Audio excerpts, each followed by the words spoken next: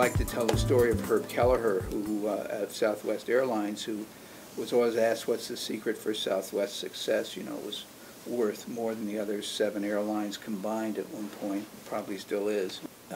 He said, well, you know, was it their airports they choose to fly out of? Was it, you know, the way that they handled the seating? Was it their quick turnaround times? He said, well, you know, all that stuff is important, but what allows us to do all of that is our culture.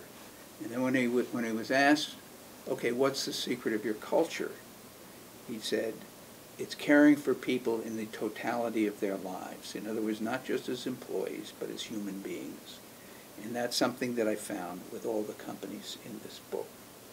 These were companies where, and you can achieve that. You know, it gets harder. It's not impossible to achieve in a larger company, but it gets harder and harder to do it. Just because of the needs of being big. Sure. Now, that said, there are a lot of things that big companies can do that little companies can't do. So I'm not saying that one's good and one's bad. I'm saying that there are trade-offs.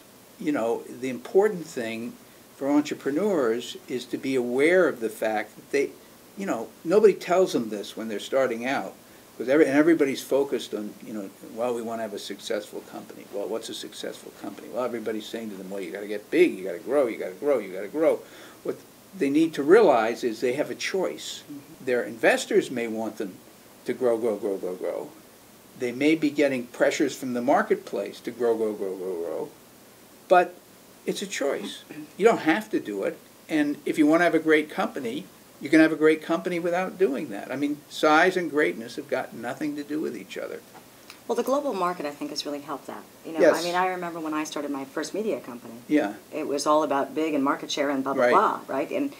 And though I was working on a very specific market, so I could grow so big, right? But for me as an entrepreneur, it was, how can I get as big as I can get as quick as I can get there, right? Yeah. And I have to say that it was the most miserable time of my entire life. I mean, seriously, I was making the most money ever, but it was the most miserable time because I had no time for me and my family. Yeah. I'm making those decisions now, yeah. opposed to right. getting there and then waking up in the morning and being like, oh my gosh, what have I done? Yeah. Right? Right, exactly. I'm making those decisions early on. Yes. About how I want my life and my business life to be. Yeah, yeah. I mean, business, what people forget is that business is a means to an end. That's a matter of choice. I mean, it may be that you want to totally, you know, revolutionize, you know, if you're Steve Jobs or Bill Gates, who was, you know, everybody's going to have, there's going to be a PC on every desk. Well, that's okay. If, you know, if you can pull it off, that's okay. But if your goal is to have a happy life, right.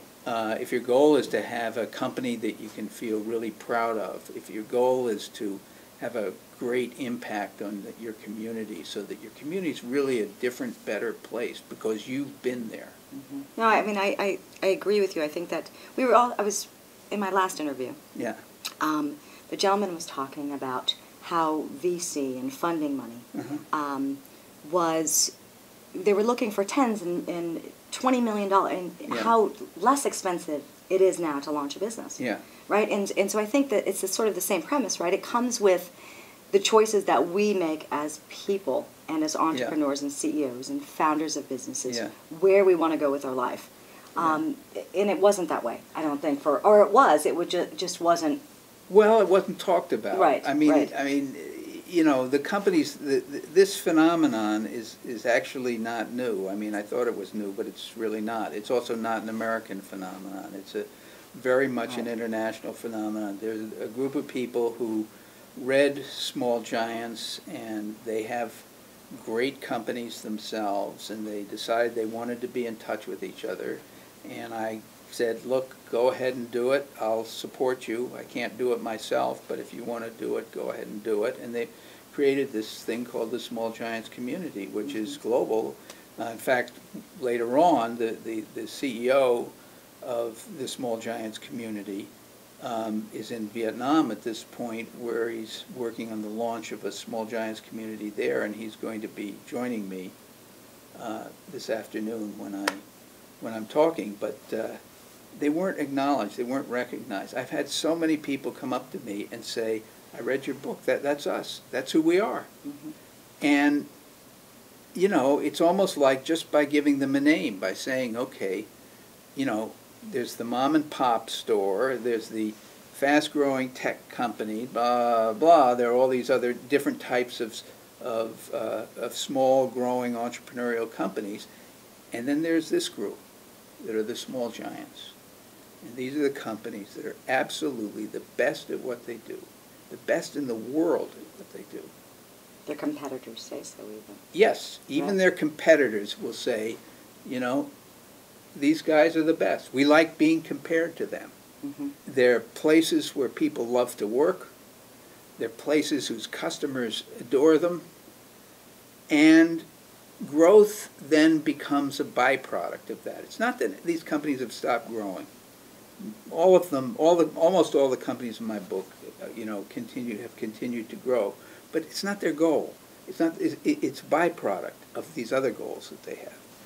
There's a wonderful story in the book about the gentleman from San Leandro and his wife. Yes, right. And the $30 on the balance sheet, right? I gotta love that.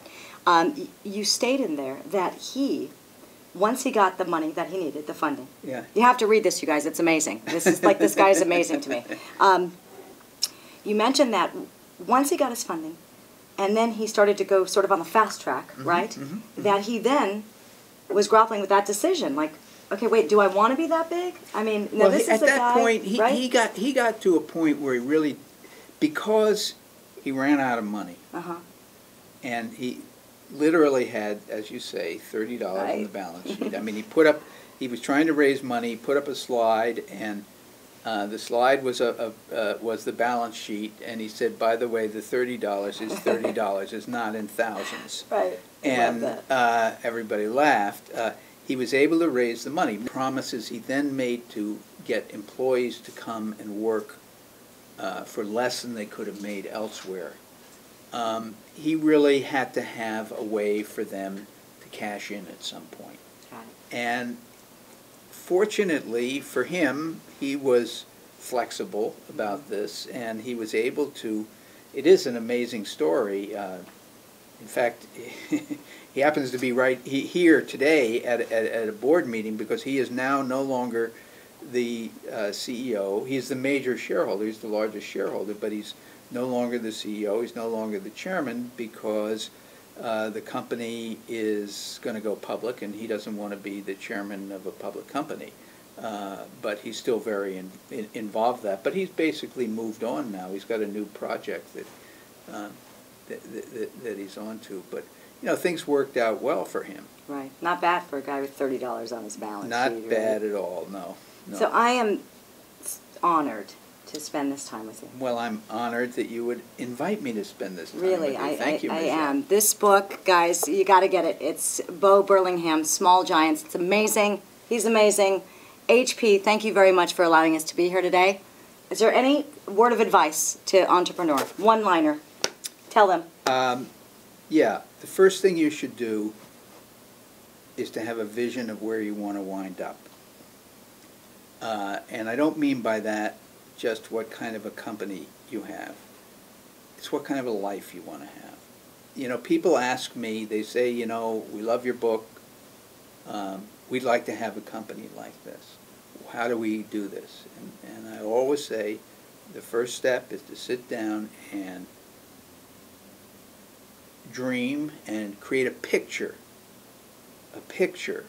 of what your life is going to look like in 10 years, what the business is going to look like in 10 years, what kind of a business do you want it to be. If the answer to that question is, do you want to have, you know, revolutionize your industry, go for it.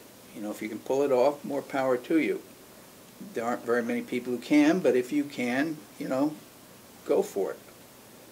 But if that's not what's most important to you, if what's most important to you is to have a really great business that's yours and that you've created and that you can look with great pride at what you've accomplished, then maybe it's something else. And you just have to be aware that this choice is going to exist because a lot of people aren't. Thank you. My pleasure. Grateful. Thank you, Michelle. Thank you. Thanks. We're out from HP Cupertino, California Briefing Center. Thank you very much.